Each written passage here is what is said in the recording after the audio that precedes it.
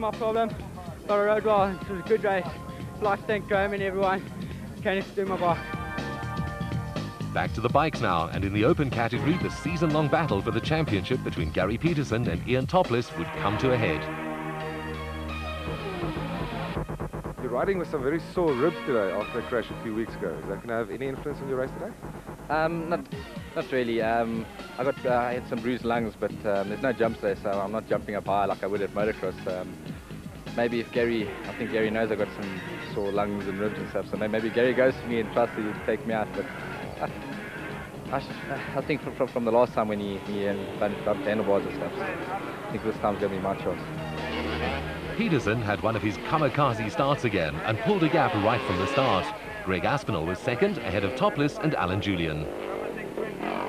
Topless on his Elna Fox Kawasaki had to recover from a bad start and had to get past Aspinall on his Panasonic Russell Campbell Racing Kawasaki as soon as possible.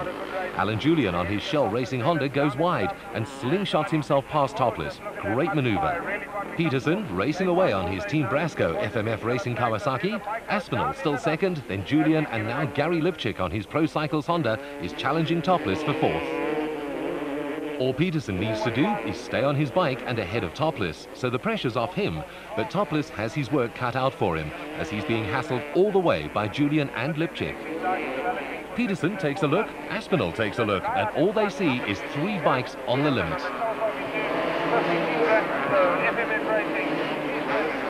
Peterson's almost in cruise mode as he simply holds station, not under any pressure from Aspinall, who's also keeping a wary eye on the battle raging behind him. It's Julian on the Shell Honda in third, then Topless on the Elna Fox Kawasaki, but Lipchik on the Pro Cycles Honda simply shoots past Topless. The Pink Panther man is up to fourth. Topless tries the slingshot maneuver, but has to avoid the mud, and it doesn't work out for him. Topless is seeing his championship hopes fading fast as he battles to keep up with Julian and Lipchik. Let's see the gap. Peterson, then Aspinall, and there's Julian, Lipchik and Topless. The crowd asking themselves whether Topless has any chance, and that's De Wet van Rooyen, whose KTM is another victim of the mud. Back to the front runners, and on lap 7, Alan Julian has brought his Shell Racing Honda much closer to the Panasonic Russell Campbell Racing Kawasaki of Greg Aspinall. Gary Peterson still has a comfortable lead on his Team Brasco FMF Racing Kawasaki, showing the masterful control that's made him a legend on two wheels. He still has time to look around as Aspinall's coming under heavy pressure from Julian. Ian Topless has moved ahead of Gary Lipchik into fourth on his Elna Fox Kawasaki, and the realization is probably dawning that he might have lost his challenge for the title. Lipchik on his Pro Cycles Honda has Ryan Hunt on the 500cc Shell Honda breathing down his neck. This was an interesting battle, with Lipchik and his passenger on a 250 machine and Hunt on his 500. The bigger bike had the advantage of more power on the straights, but the smaller machine is much more nimble around the tight sections of the circuit. Meanwhile, Peterson was starting to catch up with the backmarkers. Just watch the way he controls the bike.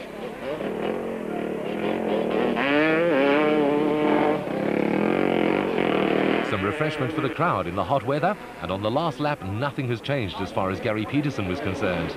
But behind him, Greg Aspinall still had Alan Julian to worry about. Peterson a long way ahead, and Aspinall. But he's down. He's just lost his rear wheel. Fortunately, Julian avoids him, but now Aspinall is down to third. It just shows how quickly things can change. Peterson up the hill for the last time, and he sees that Julian is up into second.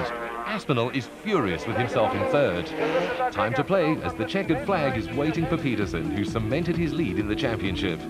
Topless remained in fourth, but had to hope that something would go wrong for Peterson, while Lipchik dropped down to seventh ahead of Bloomfield. Very comfortable one day. Yeah, Hendrik, in the beginning I felt like I was going good, but the mud down the bottom there, you know, when it gets on the bike, it starts making the bike heavy and the bike gets slower and slower, you know. And I could see the other guys were catching me, and I was trying to use different lines. But at this stage, there's too much mud out there. But I won the race, I'm pretty happy.